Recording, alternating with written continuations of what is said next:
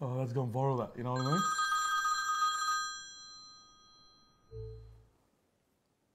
Yeah, what do you want? I'll be home when I'm ready.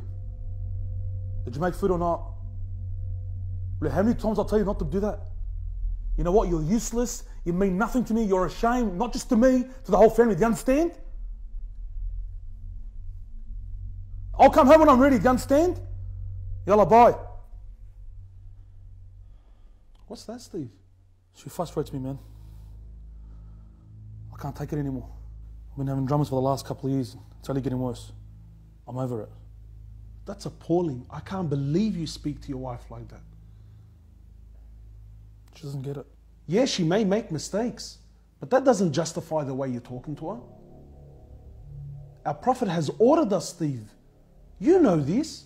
He's ordered us to be kind and gentle towards our women. And for what, Steve? Over food? Our Prophet never complained about anything that was ever presented in front of him. She's your wife, man. This is a trust. It's a trust from Allah.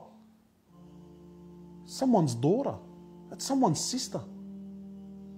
Do you want someone to speak to your daughter like that? You want someone to treat your sister like that? You're a Muslim, Steve. You're better than that. You're right. I am better than that. She deserves better than that. I need help. That's okay. We all need help at one stage. Seeking help, Steve, doesn't make you less of a man.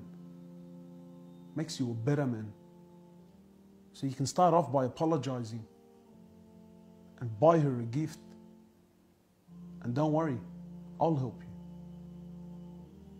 I'm going to change. Inshallah.